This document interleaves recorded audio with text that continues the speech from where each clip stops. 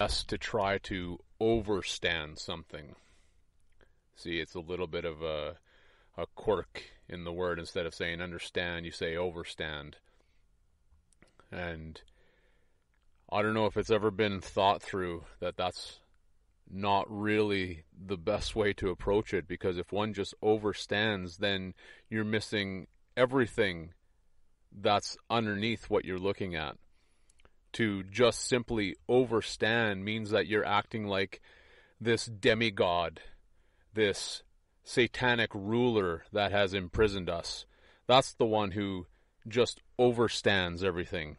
He stands over us, and he rules from on high, and doesn't have to deal with any of the consequences of his actions, his choices, the system's ideas. It's just this God who sits on high and overstands, rules over one. And all these types that are judgmental, they bring forth their petty judgments. They are the overstanders. That's all they do. They just stand above you and point a finger and judge you. They're not vulnerable. They're not offering a damn thing to anyone. All they have to offer is their petty little judgment. The end. That's it. They overstand completely, and they're flawless. They're absolutely perfect in their assessments, in their judgments. They're the flawless ones. They're God in their opinion. And so much such as myself, a real heart, well, I'm the one to have their finger be pointed at, to be judged, to literally be gaslighted, just treated like a piece of trash, a piece of garbage, someone to just be abusive towards. That's all I'm good for. Thus, the tyrannical ruler overstands and only overstands. He sits on his bench as the judge, and then asks you, do you understand? See, I'm the one who overstands as the judge. And do you understand? Do you get it? I'm the great ruler. I'm flawless.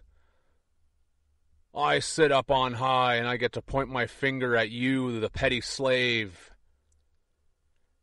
And so we have a lot of these truthers, if you will, that say we need to overstand things. You know, have you actually went into it?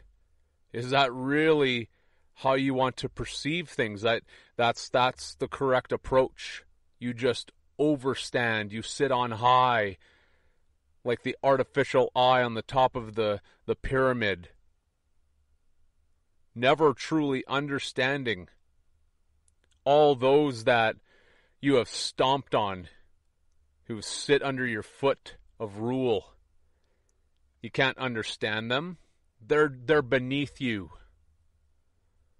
See, I'm speaking to the fact that I understand. And that's my approach. I want to understand. And yeah, I'm in the trenches. I'm with the brokenhearted who have hit rock bottom. Absolutely the very bottom, the very foundation of the whole thing. The only place where you can understand. The darkest place, if you will. Feeling like there's no one out there who gets you, who understands you. There's just a bunch of overstanders. Just a bunch of enlightened ones, if you will, who are seating themselves up on cloud 9 in their zened out Buddhist enlightened state, wearing their fancy robes, putting on their seminar, selling their wares for $1,000 for a necklace or whatever the hell that, you know, these enlightened gurus and truthers and the overstanders are doing, trying to deliver that message. Just, you need to overstand. And I'm obviously saying, well, if I just overstand, how can I understand? Then I'm like that Satan demigod, just sitting on high on my high horse, dictating and judging, as if I'm just this flawless entity who's never been put through the ringer, put through the worst, and just saying, you can listen to me because I'm perfect. Well, I'm not perfect by any means. The fact of the matter, the truth is, as I've said, I'm a slave in this system, no different than anyone else. I am not free. I'm not pretending that I am. I've never said that. I've been through a lot of things, just as many of you have. All of you real hearts certainly have been through a lot. You have to have. That's the suffering of being a slave in this system. And to different degrees, you know, everyone gets a different cut of cards, their fate that's dealt to them in each incarnation, if you will, is a little different. So maybe you got a better hand this time around, and so things maybe aren't as bad. And a lot of you have gotten a bum deal, quite actually, so things are a lot rougher, and you know, it's opened your eyes and revealed much about what this place truly is. So it became, oddly enough, a type of fortune to be dealt a bad hand, because it became easier to see that you're not in a good place. And you've gotten to figure out a lot more easily where exactly you are, as opposed to those who have gotten a better hand, lived a better lifestyle, and were more easily duped and convinced into believing in all of the constructs here and thinking that everything is hunky-dory and you can just move towards some pseudo-enlightened state, new age mentality of positivity, and everything is just all sunshine and rainbows, as I've said. So I've gone into that extensively. And no, I don't want to overstand. Overstand is just looking on the surface of the ocean, so to speak. Sure, I can look at the surface. Yeah, maybe looking at the surface of the ocean can be beautiful if we're just going to relate it to that example. But what's underneath? Go back to the parable, obviously, diving into the ocean. Well, the only way I could comprehend what's in the ocean is to go into it. And the deeper I go, the more I understand. But if I just overstand and just look at the surface, I'm not getting anything. What's going on underneath there? Could be all kinds of dark and demented shit happening. But if I just sit on high and point my finger of judgment at anyone who might be coming up to the surface and screaming for help, and saying, hey, who are you screaming for help? And they're shouting, help, it's dark and demented down here, I need help.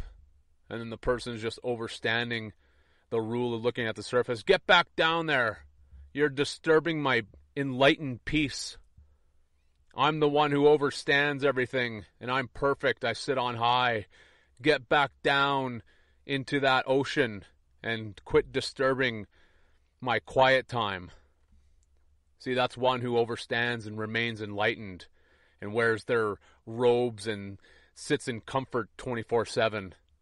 Waits for their sales from their DVD instructional seminar to come in from their thousands of followers that they're selling to. So no, thank you. I'm going to stay with understanding things. Rolling in the trenches of this very real war. I'm okay with that. I'm real. I'm not someone who sits on the top of a pyramid believing in hierarchies. No, I'll go have a conversation with those that this society detests and calls bums and calls the worst of society, the lazy. oh, you're just lazy, you don't want to work, that's why you're a bum and you're homeless and you're addicted to drugs now. And it's just the outcasts, the ones who have been dealt a bad hand, suffered things that we can't imagine. Literally, these people born into homes of physical abuse from their parents, just suffering things that people don't care to think about, don't care to imagine, are going on everywhere all the time. And then because of that abuse that these individuals have suffered, because this system is so sick with its overstander, its demented prison master ruler that just stands over everyone. Well, most people don't care about these individuals that have suffered much and the consequences of everything that they've gone through, the abuse that they've suffered. And, of course, it leads them down dark paths, choices that they've made because they didn't receive the love that's so necessary, the care, the attention that's a necessity for all of us to receive in our hearts. No, instead, what they received in this system was abuse and judgment, finger pointers from on high. And then the more they suffered, the more they got abused, the more judged they got by the same damn system that abused them in the first place. And that just became the endless circle of abuse that just kept getting worse and worse and worse. And then, just to top it off now in the New Age guru enlightenment era, anyone seeking truth is told you need to overstand everything. And that's, in my view, just the biggest joke of it all. If you just sit on high, you're not going to see all the destruction that's happened underneath. And there's a hell of a lot of destruction, a hell of a lot of abuse, a hell of a lot of torment and torture, cuts and divisions. And so, one, you can just listen to these overstanders and think everything is just fine. As I said, everything is just going to trundle along in the same repetitive pattern, the same fashion as it has for so long in one's view. And it's just a journey. Nothing means anything except for what you want it to. You create your own reality. You create your own perceptions. You can ignore all the bad things. It just doesn't exist if you just pretend it's not there. See, it all just magically disappears just based on your own personal vibration. These are the sentiments of evil. As if someone's getting physically abused and you walk by and you see that abuse. Just change your vibration. Change your internal vibration and that abuse it disappears. It's just magically not there. And that's just the biggest bunch of bullshit ever. No, none of these terrible things just go away because you just imagined it away. All the pain that's been caused for way too long to mention, to even fathom, really. You think that just disappears because you've changed your internal vibration? That's such a joke. You're taking a page or pages out of the book of Satan's overstanding system. And on the surface, it sounds nice. Yeah, I need to overstand. Yeah, it's way better than understanding. And you get the ones who, have looked into the sovereign citizen movement, and so much of it is about going into court and the judge will say, "Do you understand?" "No, judge, I don't understand. I know what you're saying, what you're trying to do to me." And of course, that's been the ruse. It just wants you as the new sovereign citizen to take a hubristic stance, and then you think you're better now. You see, it's just a role reversal. Now you're the better one. You're the one who has hubris. You overstand. See, it's just a switch of the hierarchy. And that's been the point. It's not about freeing you, the whole sovereign citizen movement. It's just been another ruse in a different kind of way. Sure, there was things to learn from it. Yeah, there was probably a lot to learn from it, and I took a lot myself from what people found out, what they extrapolated. But at the end of the day, it really didn't set anyone truly free. And so much of it was deceptive in that regard too. It was about creating a lot of hubris within oneself. So these are the points to keep in check, because that's what it's about. What have I been shown, and have I remained in check with what I've been shown? Or was it another deception to try to make me feel like I was better than everyone in some way? And that's what the whole overstanding phenomenon is about. So when you understand, you realize, no, I'm not better than anyone. I'm in the trenches. I've hit rock bottom. Now I'm actually wondering, is there anyone else down here with me? Not only am I not better, I see that I'm probably at the lowest point, and there's no one else here. So it's the exact opposite. Everyone else is better, or in a better situation, in fact. I'm at the lowest. It's the exact opposite of hubris. Then one truly understands, or at least is beginning to go in the direction of that understanding. So yeah, I understand, and I am not scared or ashamed to say that. I'm not ashamed to say that I'm stuck as a slave in a slave system. I'm not going to pretend I'm free. Yay, I'm free. Like as if someone who has, some money in a bank account who believes they're free because they have some money. Look, I have some money. I'm so free. Nobody who has money is free. Money is not freedom. Having a title of some kind is not freedom.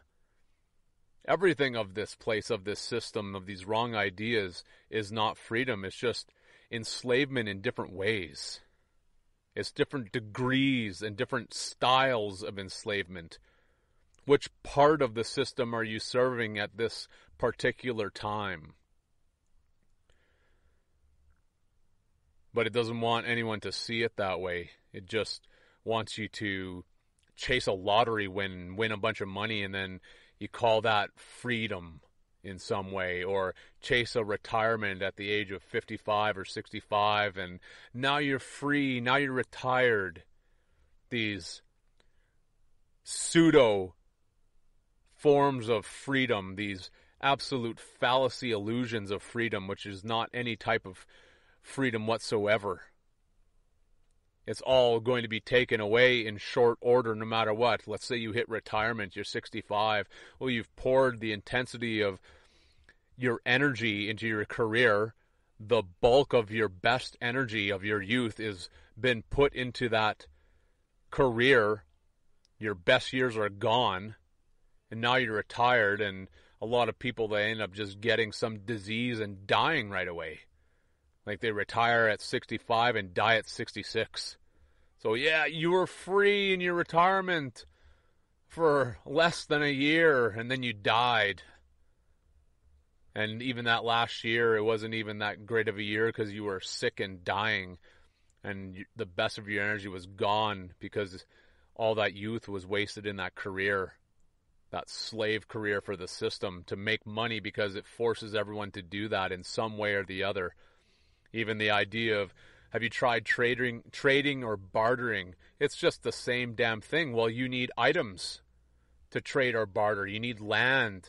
Well, it forces you to get titles, which you need money for, and so on. It just all wraps back around the same thing. So, and if you don't have access to those resources, then how are you going to trade and barter? What are you starting from? And it forces you to start by using its monetary system. So it's the same thing. So that's no solution at all. That's another pseudo solution. And I get what, people, when you suggest these things, I've looked into this for so many years as well. What are the ways? What are the solutions? What can we do? Sure, a lot of these things we've been trying our best, a lot of us, to find any way, anything to set us free. But it all just wraps back around onto the same system in some form or another. That's the whole problem of it. And no matter what, even if we escape, let's say you start your own commune, your own little community. Let's go into that. Okay, now you're separate. You think you're going to be left alone for very long? Another thing I haven't got into, and I'm going to, look what happened to the First Nations. The First Nations in North America. Look how long they were left alone and assimilated, and just everything about them just absolutely ravaged and destroyed, just like the earth. So the First Nations, for time immemorial, treated the earth as sacred, and look what the system did to them. So those who think the solution is to set up some commune, some community, and just try to live freely that way, do you think the system is going to leave you alone? Look what it did to the First Nations and how well it left them alone. Oh, you're on land that we actually require now to extrapolate more resources. You're going to have to leave. Yeah, they'll send the entire military, like the whole United States military, against you and your commune of 50 people. And see, I'll point that out, and, well, it's so negative, you can't think that way. And that's just the reality. Again, I'll repeat it because the filters are strong. Look what happened to the First Nations. Anyone who hasn't studied the First Nations at all, you've missed the most important study in your truth-seeking journey. The most important. If you haven't even touched on that subject, I don't even know what to say. You might as well start from scratch. I'm not even joking. Everything about those people has been torn down to shreds. There's like a fraction of a pittance of what the First Nations were that still remains intact, like a fraction of a pittance. It's like a little scrap, a crumb of what they formerly used to be, of what they represented, which was the heart and the spirit and the sacredness of the heart and the earth, Mother Earth, our true creator, our true creators, which is the eternal Father and Mother, as I've said. People don't like that. They want to conceptualize that it's just God, singular, just the Father side. Well, what do you think brings forth all the life? You're forgetting about our Mother. All that life coming from the earth? Who do you think's bringing all that forth? So the First Nations realized that, and yeah, and they called the earth Mother Earth. Exactly correctly.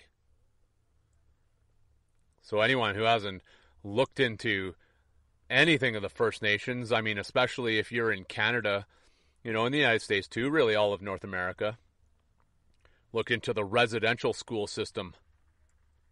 Look what they went through just with that through most of the 1900s. And I mean pretty much all of the 1900s. You want to understand abuse? Or do you want to just overstand it? That's the question. And of course, yeah, the overstanders, the abusers, the real gaslighters, the AIs that are relentless here and on other real hearts, that are delivering messages as well. It's just obvious. They're just abusive. They're just pointing their fingers of judgment. And that's all they have to offer. And that's all they ever will have to offer. They've given nothing of themselves, and they never will. They're just going to abuse, abuse, abuse. The end.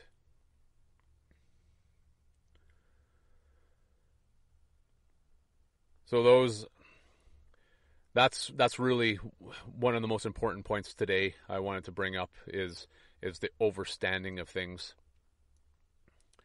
And I had mentioned yesterday I was going to talk a little bit about our inheritance and what that really means. And there's a lot to it.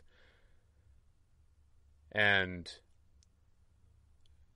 to understand it is to really go into what you've already been doing with your life, with your energy, right? As I said, most of a person's inheritance was the belief in, the freedom that they'd attain at retirement by how much energy they poured into their career and building up a big bank account and so on, right? That's what people have done with their inheritance, which, yes, is linked with time, but it's most importantly linked with your heart, which is your light, what people typically call their energy. It's not just energy, it's a lot more than that. It's your spirit, it's your heart, it's your light. And each of us real hearts have been given an inheritance. You've been given a small piece of heaven. That's the fact. You have a real heart, the spirit of the heart. You've been given a small piece of heaven inside of you. Now, what are you going to do with that piece? That's when you first entered into this realm as one of the cut pieces, if you will, of the kingdom of heaven. You have a small piece of that heaven, that the true kingdom. And the question right from the beginning of your life, and it's the same question that remains through your life, is what are you going to do with your inheritance? Are you going to spend it wisely? Or are you going to be reckless with it? It's the question. I referred to the aspect of these devices, these technological tools of this system, right? And there's two ways to utilize them. One was completely wasteful, just thinking of them as entertainment devices. You could just vacuum away your time, just being siphoned away by watching just a bunch of garbage or just doing meaningless, pointless things with them. Or you could have seen them correctly as a means to gain more knowledge and awareness towards the truth, finding out more about where you are, what's your place in this world, what is this world, what is this reality? Is there anyone out there who's been searching like I have, who may have some key points of enlightenment? So yeah, the internet is a tool. Have you utilized it correctly? Have you spent your time, which is your inheritance, in that regard wisely, while utilizing these other tools of the system in a more correct way? And of course, yeah, perhaps I obviously am speaking to the choir, as it said, for the most part. But even the choir hasn't heard all of these points or thought through them. This is why I talk now. I'm not listening to the judgers. I don't care about the artificial judgers at all. They are the overstanders who sit on high and point their finger. Who cares about them? They're always going to be there. I think that's obvious. To the real hearts, that should be obvious. Like, look at them. They're relentless in their judgments and their gaslighting. We can properly just ignore them now. Don't even comment to them. Like, literally just ignore them. They don't deserve a fraction of your inheritance. Not a pittance of it. Don't give it to them. Don't give them a pittance more of your inheritance. At all. So the choice obviously being with these tools that we've been presented, these technological tools, well, sometimes, yeah, everyone's got caught in utilizing them for the wrong reasons, just to zone out and be entertained by them. But many of us on here listening have said, you know what, geez, this is pretty powerful, this stuff. It can really be utilized as a force for some good here. Obviously, in the aspect of research, I'm definitely going to utilize it for that. I'm not going to waste this opportunity that's obviously been presented. There was no internet prior to the early 90s, let's say, whenever it came out. And people had to do different things to do their research. They had to read books, so they had to go to the library, they had to go to bookstores, just talk to others. It was a lot harder to find things out. And so the internet, the one benefit has been for seeking out truth, but now it's just a flood of just information, just garbage. Finding anything good now is truly searching for the needle in the haystack. It's no different than the warning given by Huxley in Brave New World that it's going to be an excess of everything, as opposed to the 1984 version of George Orwell, where there's going to be a lack of everything. So again, between those two stories, those two books, it created a dichotomy, two parallels. So one society, there's a lack of everything and there's no information, and any information is just tightly controlled, which is still the case, obviously. But what we have now with the internet is more parallel in our reality with Brave New World. There's just way too damn much of everything, and it's just mostly piles upon piles of garbage nonsense. So now try to sift through all of that and try to find anything that's legitimate or completely truthful or helpful, insightful, actually. And that's essentially the near impossibility. And as the years have gone on, it's just gotten worse and worse and worse. So there lies the problem. And those who have been doing research for a while have seen that it's just become just this monstrosity of endless streams of content. And that's why I say, what's actually worth even looking at anymore? Just trying to sift through the mountain heaps of garbage that's out there. Just so many entities, people just tossing their viewpoint into that sea of chaos. But who's really done the work inside and has found the truth, and how many are just still just blind? Again, blind leading the blind. And a lot of it seemingly is worth looking at on the surface. But again, that goes into the construct of those who overstand things, and are delivering content from that vantage point, that viewpoint. The New Age guru enlightenment topography of this reality that we find ourselves in. But yeah, for a little while, there was kind of like this happy medium point where if you ask the right questions and you did that intensively enough and sincerely enough, you were going to eventually find those who were truly insightful, that had put in that work and the effort, and it was a lot easier to come across. And now, not so much, not nearly so much. So that's the other problem, as I said, it's a more of a Brave New World type scenario at this very moment. But I wanted to bring that up. It's been important, and that's been screened out as well. Those who have spent their inheritance wisely in that regard, not just your time, but your spirit, your life force, into that search and utilizing these tools in the correct manner for that search.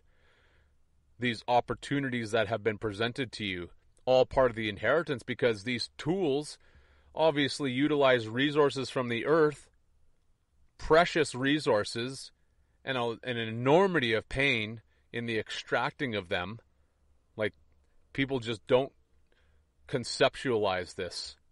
Like, look at the mining processes and just the horrendous things done to the earth just to mine the resources to create a computer. And people think it's just meaningless.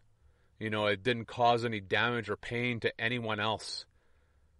Look at the wetlands that get destroyed because of these mines. Like, it's just such ignorance to say that it doesn't affect anything or anyone else.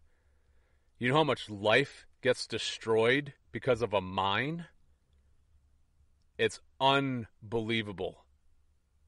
If you haven't done any research into that at all, then perhaps look into that to gather a little more insight into the immensity of pain that's been done, the damage to the earth to create these devices that these judges on high say have no effect, and that this whole system can continue in the same direction indefinitely. If one wants to open their eyes a little more, then start looking into these things too. I wonder how much care and attention has been done in that regard for anyone. That's my question. How many have really cared enough to even look into that? Thinking that the destruction of wetlands is no big deal. It's unbelievable, the damage. And irreparable. Most of this stuff, there is no reclamation that can happen. It's impossible. You can't reclaim these places, these sacred places. It's done. It's destroyed. That's it, the end. There's no coming back from that. It's like the old growth forests. In places like British Columbia, as an example, there's so little left now. Lots of places in the States, that have old growth forests, and there's such a small percentage left, and that's that. It's not coming back. You don't just send in the tree planters and say, plant some old growth forest in place of where all these old growth forest trees were chopped down. Well, no, that's not going to get done. And that has become a part of the collective responsibility of the inheritance, because the whole earth is the inheritance. That's the truth. And everyone's been okay. See, it's all greed. It's what everyone's agreed to. It's another tell in the words. Oh, you've all agreed to this system and the way it's doing things because of the ideas of greed. You might be able to make a little bit more money if that forest is chopped down. Think of all the money that you can put into your bank account, jobs that can be created. Just go ahead and destroy the inheritance because of this idea of profit. And so the inheritance is not spent wisely in the slightest. Not in the slightest. It's not even spent. It's just absolutely annihilated. And the collective responsibility to be stewards of this place, well, that's just the joke. There is no stewardship of this place. It's just a clown circus shit show, destroying it And those overstanders on high just point the finger of judgment towards individuals such as myself, as if it doesn't matter at all. So yeah, go ahead and, as an individual, if one wants, and listen to those overstanders who just say, your inheritance is meaningless, there's no meaning behind it. There is no inheritance. It's just a little experience, and death will set you free. You only get one inheritance. You only get one earth. It wants you to think that there's endless earths, endless inheritances. And that's the biggest lie of them all. No, there isn't endless inheritances. One earth. That's it. And look what's being done to it because of greed, because of what is agreed to in terms of the wrong vision, just to toss some pieces of paper, some monetary units into some bullshit account that's going to disappear, because that's what death does. It takes it all away anyways. Yeah, you could have built up the biggest frickin' amount of numbers ever, and then death hits and it's all gone instantaneously anyways. So yeah, because, you thought, just who cares? Destroy the old growth. We can send it to our mills and make a few bucks. And the consequences, well, not in my lifetime. The whole not in my lifetimer mentality. I won't have to deal with it in my lifetime, the consequences. And what a shitty attitude.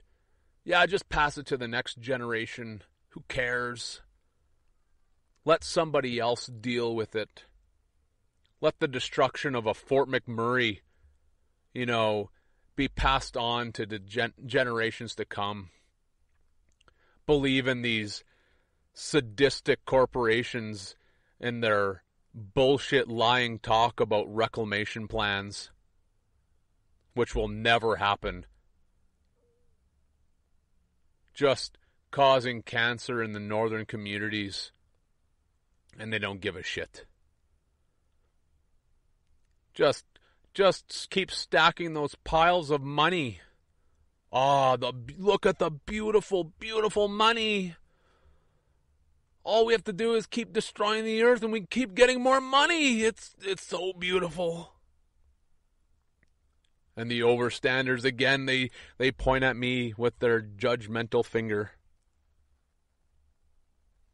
But never, ever, ever, ever, ever talking about the real problem, the real problems, which is the wrong vision.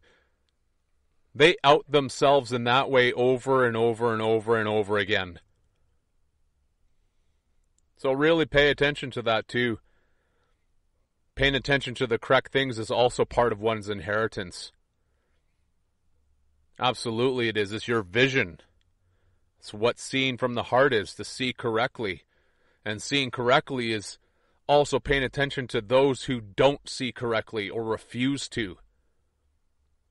They are the system players, what I have correctly called the defenders of hell. That's what they are. They're the defenders of death and death's vision. They love Satan. They love Satan, literally. They don't want to have a different God of any kind that has the truth, our true creators. They're not going to want to walk towards the kingdom of heaven. They love this vision of death and destructiveness and greed. And so that's their greed. They want everyone with a real heart to bow down at that altar too. And so that's why I talk about the inheritance and the immense importance of comprehending and understanding what it means. And this is just the beginning of understanding what the inheritance means. And where one really, really hasn't been focusing very much attention on, at all in terms of the search. It's been on so many of the problems that some of which I mentioned yesterday that many are aware of, the conspiracy side of things. That's only one element. And that's why I say, those who are searching for a solution to be free of this system, I bring up that point. It is a good comparison. You want to set up your own communities, and I see there's some of you that want to do that. And again, on the surface, yeah, it seems like the right thing to do, but you can't run away from this system. You can't just go into this bush or buy a piece of land and think that you're going to be left alone. That's why you needed to do your research on what happened to the First Nations to understand why you won't be left alone. And again, you're not going to be able to just vibrate positivity and wish that away and think that your community and your situation is going to be the exception to the rule. Just because you're listening to these new age enlightened gurus that say you can just manifest it away. That's not how it works whatsoever. None of that is the truth. All of that is just a bunch of garbage that it wants to feed you because it's convenient for it. So when one understands the immense importance of their inheritance, what they have received within themselves, that piece of heaven that is within each real heart, you cherish that and you spend it wisely. This ties into what I meant by you have a limited amount of time. You have today as an example, and once it goes away, you don't get it back. I hope you spent it wisely. Because once it's gone, it's gone. That's it. It's done. Your time is way more valuable than you can imagine. And of course, this commerce system says, no, you're worth $15 an hour or $30 an hour or whatever the hell. That's it. This scrap, this little pittance, that's what you're going to value my absolutely priceless inheritance at? And people agree to that. That's what's agreed to. Yeah, you get your little stack of money at the end, your paycheck. Of course, check means king. See, that's the king that you bow down to. The one that overstands and you're under its thumb of rule. And you say, well, yeah, I'll agree to that. And of course, yeah, it's just a slave system. So it forces this idea upon us. And there's no escape. And anyone who's trying to, that's why I give the community example, you can try to escape, but it won't let you. So there's got to be another way. There's a different way. Or potentially an opportunity of an eternity. And of course, we've come full circle again with that. So, that's the beginning of what the inheritance is. And I wanted to give something to start with in that regard. And I'm going to talk a lot more about that too, because it's incredibly important. And some of the other points that I just started touching on in what I've talked about here today. So that's what I have for everyone. I will obviously continue to do my best to just keep bringing messages forth. And I hope this finds everyone doing as best as can be. We'll talk again soon. Take care.